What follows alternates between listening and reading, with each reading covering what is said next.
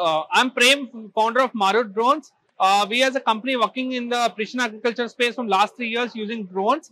We worked extensively on scientific data from 2018 onwards and created SOPs on 7 different crops and submitted to ICR and to the ministry. And we have worked more than 1 lakh acres in 8 different states in India. And our uniqueness of a drone is we have automated 7 different applications using one drone.